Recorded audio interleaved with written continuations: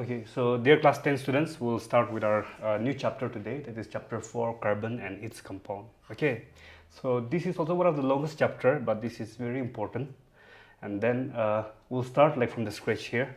So here, carbon, as you all know that carbon, the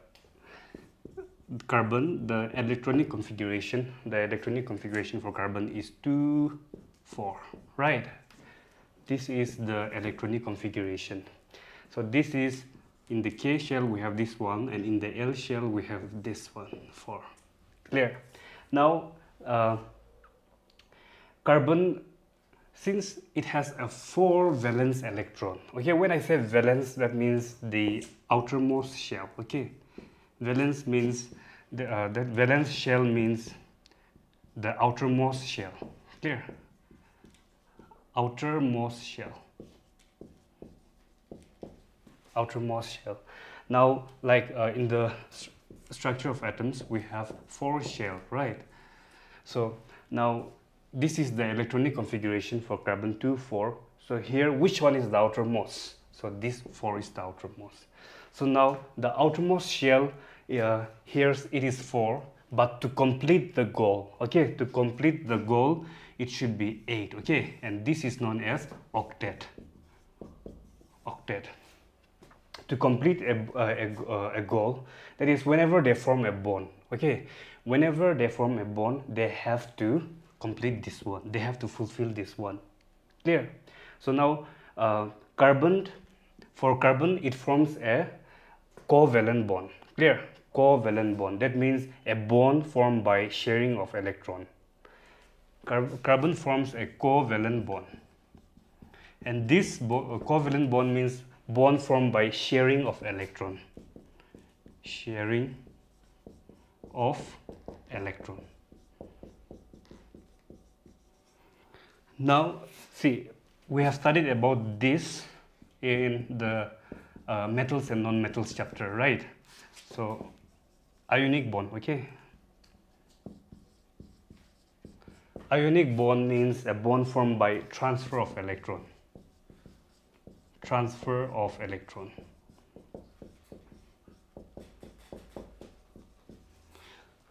Ionic bond means transfer of bond formed by transfer of electron. So you have to remember that for carbon, only covalent bond take place. Clear?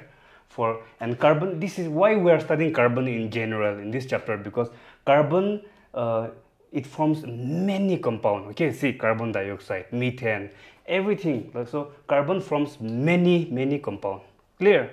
Now, but whatever compound it is formed, let's say CO2, or let's say CH4, or let's say C2H6, in every bond, okay, in every bond it will have a covalent bond, okay, because carbon will form only covalent bond, not an ionic bond, because they don't have a charge, okay, they don't have a charge, so the transfer of electron does not take place. So we will say that covalent bond, okay, or we'll say that carbon is a bad conductor of electricity. Clear? It is a bad conductor of electricity, but ionic bond is a good conductor of electricity, since they have that plus charge and the minus charge. The metals, they have plus charge, non-metals, they have minus charge. So ionic bond, they are good conductor of electricity. Clear? Okay, so now further we'll study hydrocarbon and different types of hydrocarbon. Clear? Okay, so students, hydrocarbon means compound containing only hydrogen and carbon. Clear?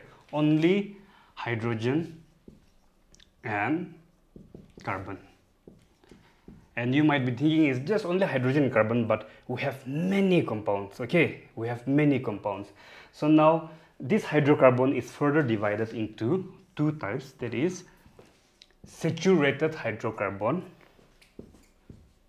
saturated hydrocarbon, and then unsaturated hydrocarbon.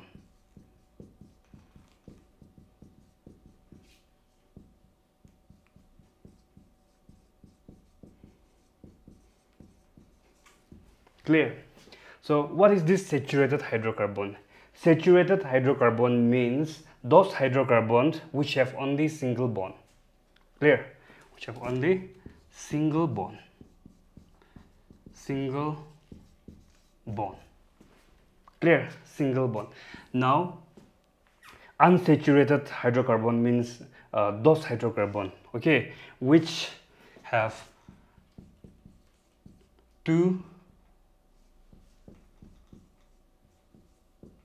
a double bond or triple bond, okay. That means they form a bond, okay, by this like through double bond or a triple bond. Clear?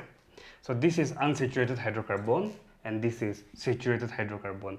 So now under saturated hydrocarbon the example will be alkane, okay, alkane. Alkane means those hydrocarbon having only single bond. Clear? Alkane means those hydrocarbon that have only a single bond. And now here unsaturated hydrocarbon, I have given either double bond or triple bond, right? So now for this example would be alkene, okay, alkene. So when I say alkene, that means those hydrocarbon having a double bond. Clear? Double bond. Double bond. Clear? Double bond. And then triple bond means and the other example would be alkyne, okay, alkyne. So this alkyne means having triple bond, triple bond, those hydrocarbon having a triple bond. This is alkyne. Clear? So now you have to know all this. Now alkane single bond, alkene double bond, and then alkyne means triple bond, and these are all hydrocarbon, okay. We have only carbon and hydrogen, there is no other elements. Clear? So we will study about alkane now. Clear? Alkane.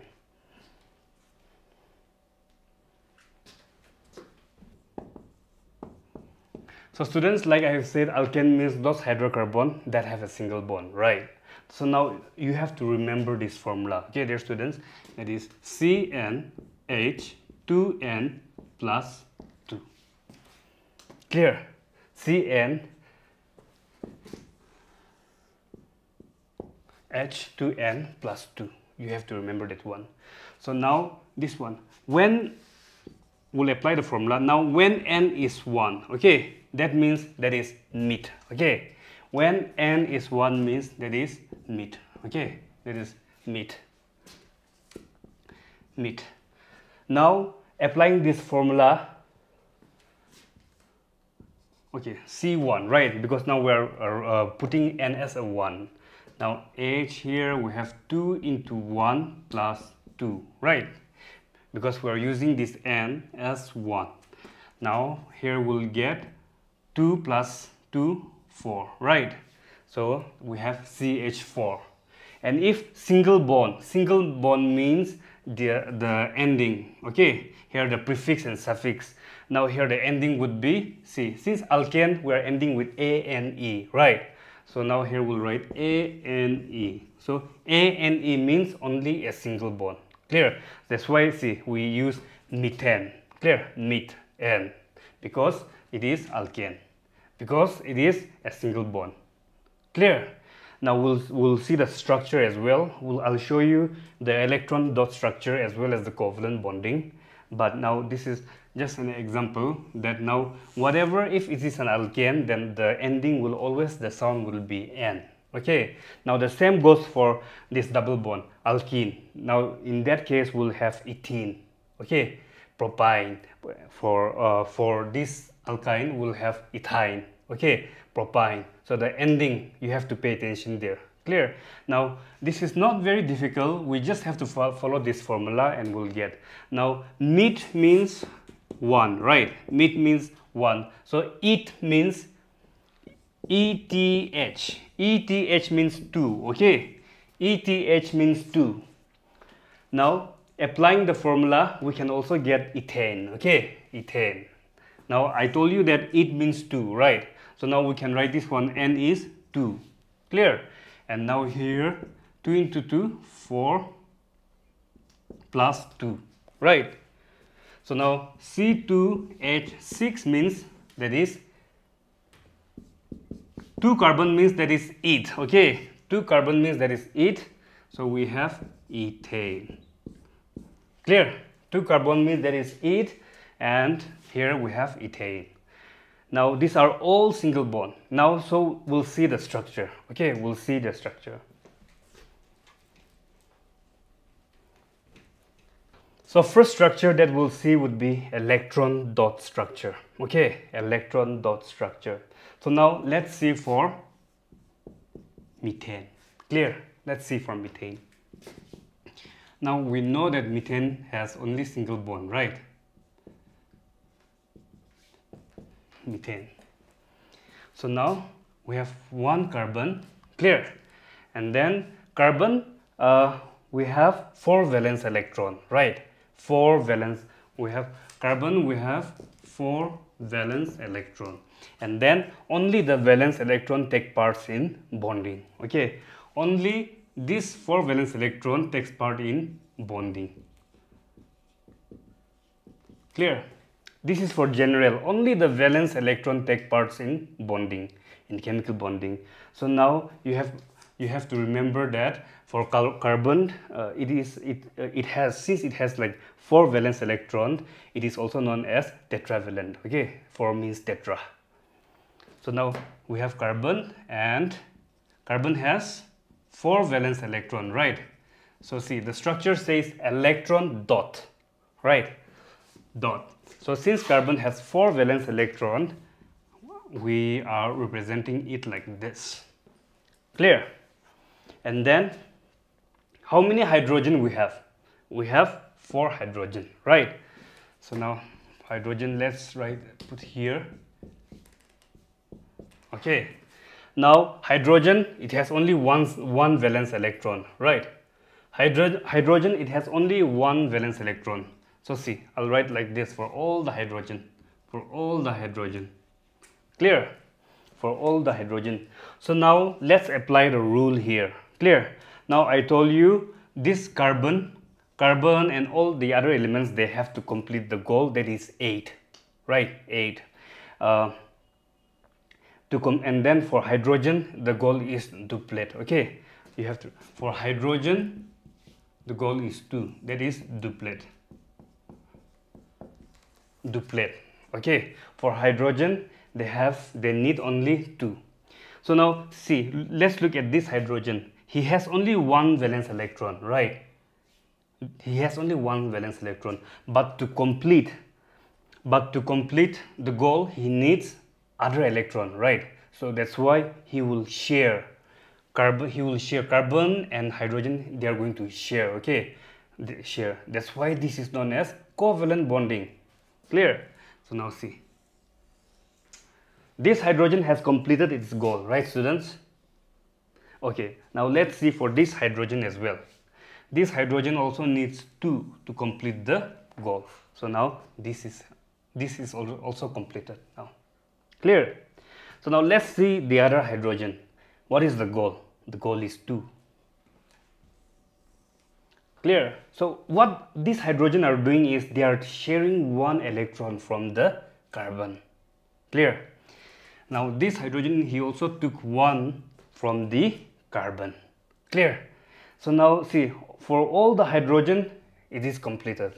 But now carbon, actually they have only 4, right? They have only 4, but since the goal is 8, this carbon now, see, they have shared 1 from all the hydrogen. So when we count all together now, it will be 8, right?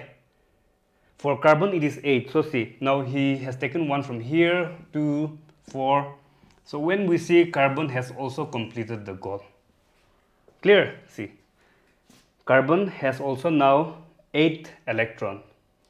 So that means octet has been fulfilled. Clear? Now octet has been fulfilled. So this is the electron dot structure. Clear? This is the electron dot structure. And what did I say? I told you that this is a single bond, right? So now this one, if in exam, if they ask you to draw electron dot structure, you can draw in this way. But if they ask you to draw a covalent bonding, then we can just show like this. Two electrons represent one single bond. Okay, so we can just show. Clear? So this is methane. This is the structure of methane. Okay, students. So see here, 2 represents one single bond, 2 electron. Clear? So now, since we are concerned about this electron, now one single bond represents 2 electron, right? One single bond represents 2 electron. Now when we count, it is coming to 8 electron, right? That means the octet has been fulfilled. Clear? Now for methane, methane is also very useful to all of us, right? Now CH4, this bond has been formed like this, true covalent bonding. Clear? There is some bonding, okay? There is some something that is joining them. So that is in this way. Clear? Okay, now we'll see structure for ethane. Okay, structure for ethane. So now we are done for carbon 1, that is methane. Let's see the other one, that is carbon 2 for ethane. Okay, so students, we are going to see the structure for ethane. Okay, ethane means that is 2 carbon, right? 2 carbon, and then see ANE represents alkane. Okay, this ANE represent alkane. So now this means this ethane is also a single bond, right? So now this is a hydrocarbon having a single bond. So now this ethane, the formula is C2H6, right? And if you are wondering how we got this one, we got by applying this formula, right? So this is a formula for alkane. Sometimes in exam they ask you just this formula, okay, for alkane as well. Okay, so students, now by applying this one we got this one. So the structure would be, we have 2 carbon, right? 2 carbon, and then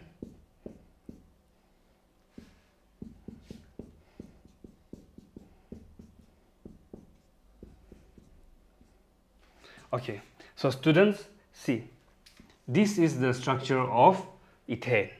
And now if you look carefully here, we have all single bond. Clear? We have, everything is single bond, everything is single bond. Now let's look for this carbon. This carbon, he has to complete 8 octet, right? Octet, that means 8 electron. So see, we have 2, 2, 2, 2, that means 8 octet has been fulfilled. Let's see for the other one, the second carbon here. If we look here, this for this carbon as well, the octet has been fulfilled. Okay, so this is how we draw the structure. Okay, and you can draw the electron dot structure as well. It's the same thing like we draw for the methane. Clear?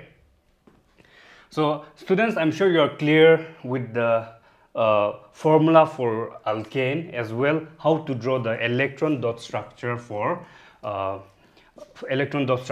alkane family. Clear? Now the next one would be alkene, and then following next we'll study about alkyne. Okay, so for today you just take a note of this one and you practice. Clear? And keep this formula in mind. We'll continue with the other parts in the other topics in the next class. So thank you so much, students. See you in the next class.